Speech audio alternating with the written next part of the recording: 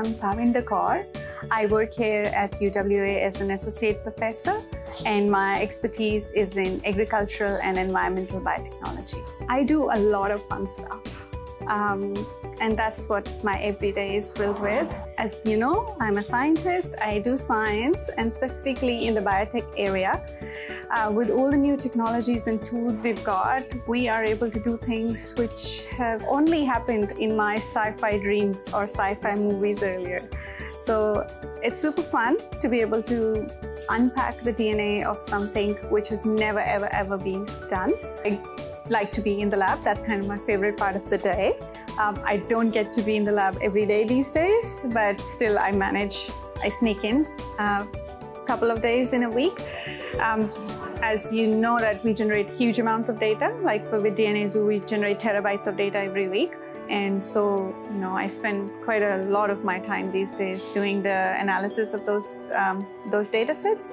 And that's not done on a normal desktop computer anymore because it's huge amounts of data. If I just have to compare 3,000 genes with 3,000 genes, you're looking at about 3 years. And one normal species would have like 20 to 40,000 genes. So we use supercomputers, and we use Posy Supercomputing Center to do most of those analysis. And yeah, so that's generating data, analyzing data, training students, teaching. I try to go out to the schools a lot to be able to pass on all what we're doing and excite our younger generation so that they can follow on all the legacies which we are creating when they grow up. Yeah, so that's kind of my average day looks like. A lot of fun. No 2 days in my life kind of look similar. Every day it's kind of different. So whatever I do today, I'm eagerly waiting what's going to happen or what I'm going to get out of it tomorrow. So I jump out of the bed to come to work. I will probably not leave. I'll probably live here. And I did when I was doing my PhD. DNA Zoo is the most fun project I've ever done, or I could think of doing. What is DNA Zoo? DNA Zoo is a not-for-profit organization, and it was founded in Houston. So basically, using that technology, you can visualize the DNA in a three-dimensional view. And that view, many different aspects of learning about that DNA, that how a 2-meter long noodle, or in other words, you say it, a 3 billion letter code, fits in a 6-micron nucleus. Can you believe that? Understanding that actually led to founding DNA Zoo. So while we were doing that across different species, we found that we were able to discover many different things, and also discovered that our planet is actually in the middle of the 6th mass extinction.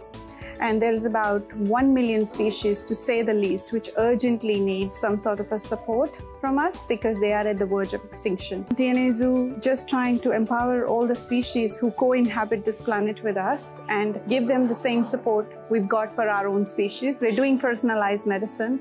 Our genome was only sequenced 10 years back, and how far we have come, curing diseases and being able to provide solutions to things which we never thought we would. So I think there's a lot of power in understanding all this, and unfortunately, we haven't had those resources available for any other species except for our own. So that's exactly what DNA Zoo is doing. We've only launched it in November 2018. It's become a global project. We are more than 75 collaborators across 8 different countries. The biggest message, or the key message, which I would like to give to the generation now, is there is no shortcut to hard work. So never ever think that you can achieve things which you dream of without doing any sort of hard work. So hard work is always going to be the key for achieving anything. On top of that, I really want our next generation to be open and empathetic at the same time.